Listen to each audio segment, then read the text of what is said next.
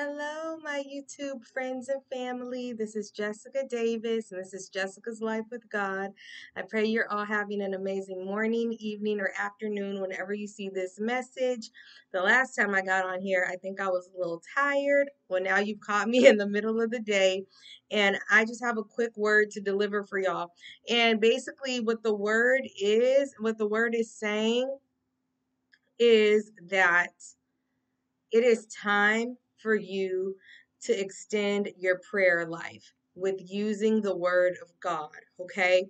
And the Lord is telling me that there's a lot of you, even I struggled with this, but I found a simple way to start to pray for that, to be able to know what to pray for.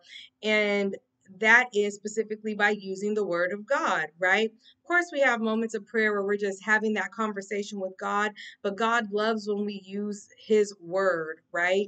To pray, to ask for things, to seek guidance in things, to seek counsel in things.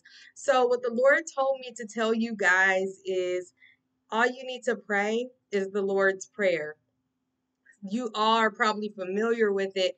Everyone who's come from a Christian background, Baptist, Catholic, Pentecostal, you should all be familiar with the Lord's Prayer.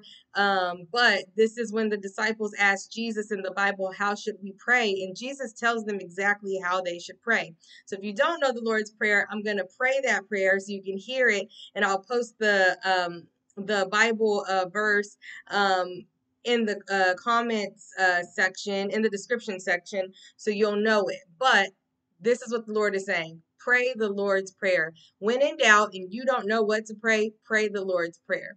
And how it goes is, Our Father, which art in heaven, hallowed be thy name. Thy kingdom come, thy will be done, on earth as it is in heaven.